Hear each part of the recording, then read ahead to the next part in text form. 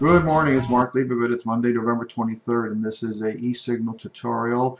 We're going to be looking at Nike in just a moment. Now you're looking at the homepage of vrtrader.com, and I encourage you to go to vrtrader.com for more information on all our newsletters, which include our Platinum, Silver, Vice, Gold letter, our book, The Trader's Book of Volume, our annual forecast model, and so forth. And let's jump into the Esignal here. We have a offer of a 30-day free trial available to anyone who has not signed up to Esignal and my VR directional, sequential, or 2-day indicator. It's all part of the same package to leave a bid volume reversal.